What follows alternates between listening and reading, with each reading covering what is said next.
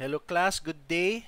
This is John Calam from KHL Motorsport, and we're now discussing and continuing our series of videos regarding the 1NZ-FE swap to the Corolla E100 Bigbody chassis. So again, this is chapter 2 of the series, installing the engine. So let's review first what we discussed in the previous chapter. The 1NZ-FE, it's a Toyota engine, it's cheap, economical, and a decent power plant that is a good engine swap candidate to older front-wheel drive cars.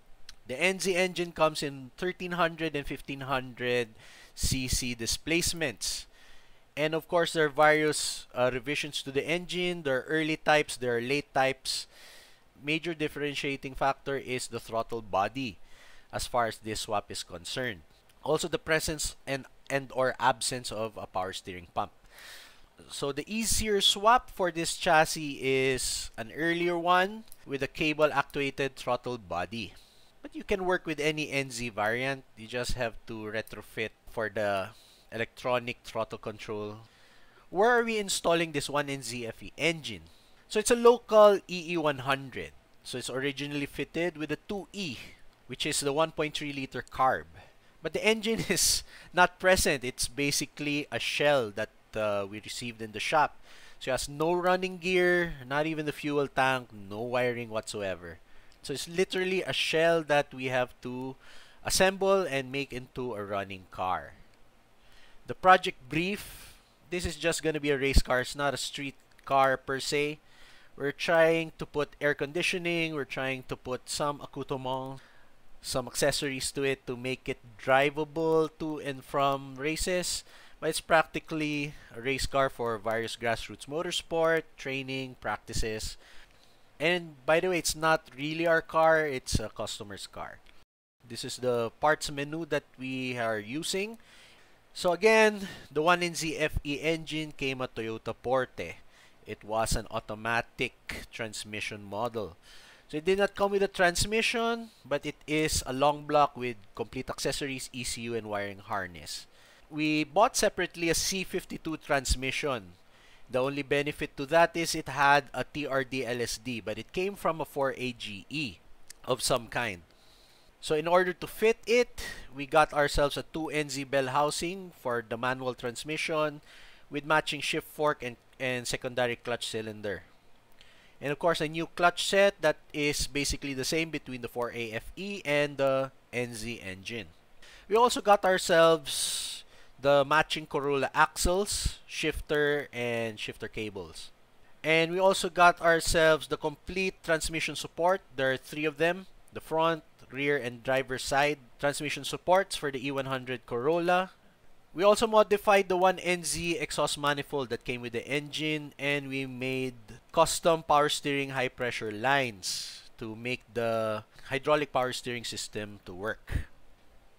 With any engine swap, I think the major concern that everyone should have and should be cognizant of are the following. And the major issue, of course, to get any engine swap running is the wiring. Can you use the ECU that came with the engine? Do you have to go standalone? If you're going to use a stock ECU, does it have CAN bus? Does it have to communicate with other systems in the car? Does it have an immobilizer? Do you need to have the key that came with the engine in order for it to run? But let's try to answer these questions one by one with regards to this specific engine swap that we're discussing. Okay, does it fit? The engine bay is oversized for the size of the engine, so there's lots of space all around the engine, front, back, and side to side. There's a bit of a minor clearancing required at the lower cross member, but it's very minor. One concern that was raised to us is if you look at the picture of the engine bay, the engine is mounted pretty low. So that's good for center of gravity, but that may not be good for the location of the crankcase to the ground. If you're going to use it at a rally situation, or you're driving in rough roads, or you fear of foreign object damage on the highway, you may want to secure the crankcase by putting some skid plates. But based on an eyeball inspection, it's not so bad. It's not that low. Next question. How about the alignment of the engine and the engine supports? The good thing about this engine swap is you don't have to worry too much about engine support. You only have to fabricate one bracket to mount the engine to the passenger side chassis rail. And you can reuse 3 supports which is related to the transmission side. So you don't really have to align axles. You can reuse the axles of the Corolla. You don't have to lengthen them, shorten them, whatever. It really simplifies matters when it comes to locating the engine. However, you have to modify the transmission. If you are reusing your 4AFE transmission, you have to change the bell housing, shift fork, and clutch secondary to NZ items. If your engine comes with a manual transmission, I'm not 100% sure about this. In my opinion, you can just reuse the axles and the transmission supports. Retrofit it to the NZ transmission. But since we are using a C52 from for a FE, for a GE, we had to open up the transmission to replace the bell housing, which we had to do anyway because we were doubtful of the condition of the C52 transmission that we received. Is there space for the radiator? Definitely. We used an oversized radiator for the Bigbody. We bought a brand new unit. We just had to reroute the coolant hoses, which isn't really much of a problem. Just have to link a couple of hoses together in order to make it compatible with the existing radiator setup. You may have to use some reducers, as I believe the hoses for the 1NZ are a different diameter to the Bigbody. But you'll be able to figure that out.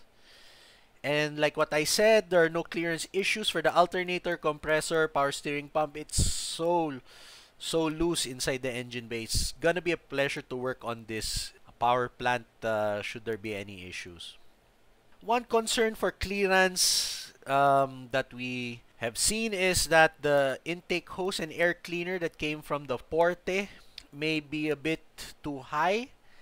Careful mounting of the stock intake piping and the air cleaner is necessary. But if you're gonna use an aftermarket intake, then you can do whatever. There's also space for the battery. You can put the battery in the stock location.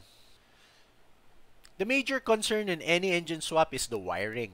And the difficulty of it, if you are gonna do it yourself, good luck. But if you're gonna get an experienced electrician to do it, they normally can do it because you just basically have to provide a fused power source to the ECU and an ignition source from your ignition key to control harness of the 1NZ. Since we're using a 1NZ that was originally fitted with an automatic, we were told that the early automatic ECUs will run with the manual transmission, and it will throw a check engine light, but it's supposed to run with no problems. It remains to be seen, as we haven't touched on the car for several months, and we are just gonna get back to it pretty soon. The early 1NZ ECU might not rely on complex CAN bus systems and immobilizer. We're lucky that we will be relying on the early 1NZ ECU electronics. But if you have a later engine swap, that might be a major issue for you. It should be compatible with the stock gauges, but you have to rewire it a lot. It is to be finalized. You can always go aftermarket gauges if you don't want the originality, but I'm sure it's not a major issue. If you're gonna undertake the swap, whether you're gonna have it done by somebody or you're gonna attempt doing it yourself, best to secure your own copy of the wiring diagram where the engine came from, the chassis diagram for your car that you're swapping it into. That really helps as far as the ignition switch, tapping it into the car's fuse box, and all those things. It will really help you out a lot. It's not difficult to wire. It might be a hornet's nest. It might go over your head. But if you do it with a clear head and a systematic method, it won't be so difficult. Okay, what are the issues that we've experienced so far? Again, we mentioned the cross-member clearance and the oil pan issue, so we're not gonna delve into that so much. Major concern while you're doing this engine swap is fueling. Because the NZ engine, any NZ engine that we know about, they all feature a returnless fuel system. While the standard 4AFE, which is also fuel injected, that engine is a return style. What do you mean by returnless fuel system, return style fuel system? It's basically this. This is basically the diagram. Fuel goes to the injectors, and then there's a fuel pressure regulator that controls the pressure to the injectors, and then the regulator diverts the excess fuel back to the fuel tank. So fuel has to go all the way to the engine. The pressure of the fuel supply is regulated at the engine side. After it's regulated, it returns back to the fuel tank. That's basically the system of most 90s fuel injection systems. But when it came to the 1NZ, it's now a returnless system where the fuel pressure is regulated at the fuel tank itself. So it's just constant pressure going to the fuel rail. Is you basically have to figure out how to regulate the pressure.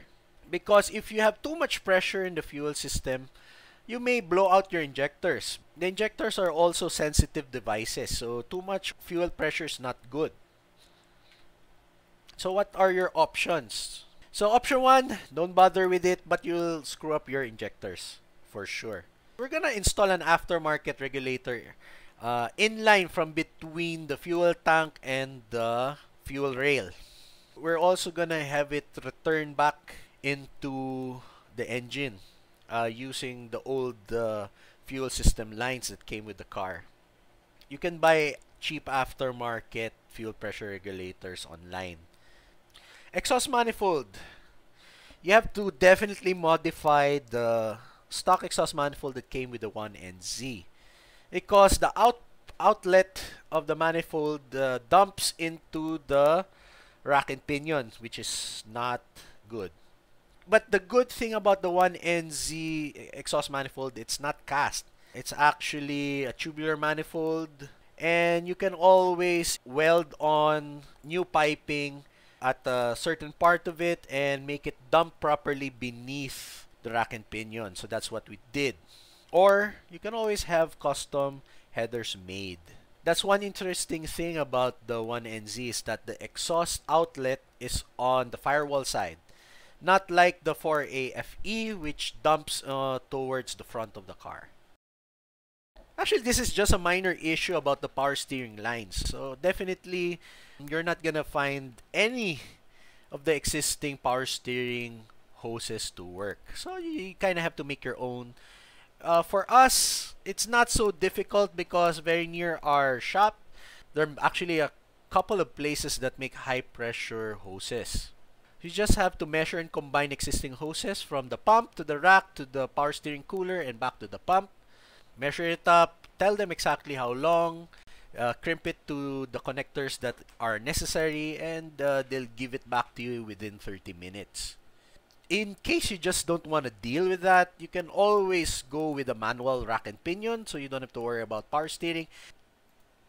Alright guys, to conclude, this is the last part of the video. This is our Q&A segment. So there are two major concerns that I'd like to address briefly. How much would this thing cost to do? And of course, more information or specifics about wiring. These two questions, unfortunately, I will not be able to answer in this video because it's really case to case. And more info about wiring, unfortunately, I will not definitely give more specifics on this beyond what we have described to you, what you have to think about, because wiring is actually the most difficult part. We rather leave it to experts. So if you want to do it yourself, it's not too bad. You just have to be very mindful of wiring it yourself. But we're not gonna answer specific wiring questions. And of course, the major issue is we haven't actually completed the car yet. And of course, it's gonna be a race car, so our wiring needs, we don't have to integrate it with the stock wiring system so well. So it just has to run and has to drive and be reliable. That's it. It doesn't have to look stock. But if you have any more questions regarding this swap, please let me know in the comments. And we might make a part 3 containing the answers to your questions. And of course, we're gonna complete the swap in our car that we're working on, and we'll let you know how that goes as well in the next installment. But until then, this is it for me. Thank you for watching. Thank you for attending this video seminar. And I hope to see you guys in the next video. And if there will be a part 3 of this video, please stay tuned for that. And as always, thanks for watching. See you guys. Ciao. God bless. Stay safe.